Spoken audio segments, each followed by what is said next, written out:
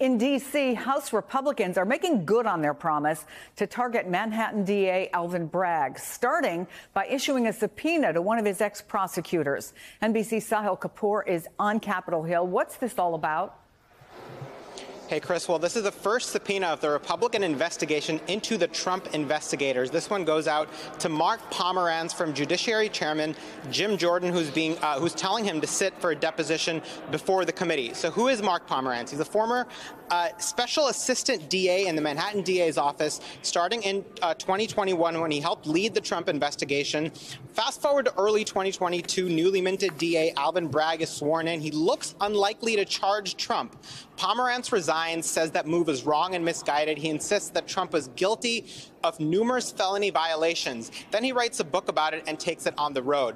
Now Jim Jordan is saying that Pomerantz is uniquely situated to provide information into that Republican investigation. So what does Jim Jordan want here? His motives are not very difficult to decipher. Jordan sees Pomerantz as a key witness to bolstering his claim that this is a politically motivated indictment, which is a claim that Jordan was making well before the indictment even landed. Jordan says in his letter, and I'll quote part of it, quote, "Your public resignation reportedly left DA Bragg deeply stung." He goes on to say, "Your book also contributed to the political pressure DA Bragg felt to bring charges against former President Trump."